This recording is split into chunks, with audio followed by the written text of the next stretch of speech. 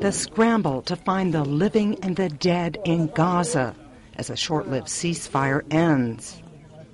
And with the fighting comes a war of words, with each side blaming the other for breaking the truce.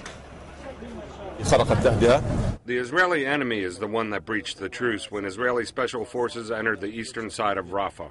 The Palestinian resistance clashed with them, and this was our right to defend ourselves. Israel, in turn, blames Hamas.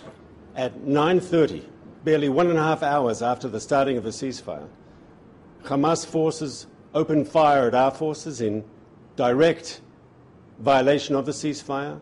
Israel's main ally, the U.S., is also blaming Hamas for violating the ceasefire.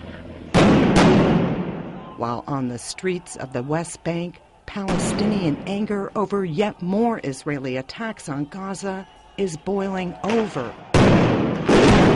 More than 1,500 Palestinians, mostly civilians, have been killed in the conflict, while on the Israeli side, 63 soldiers and 3 civilians have died.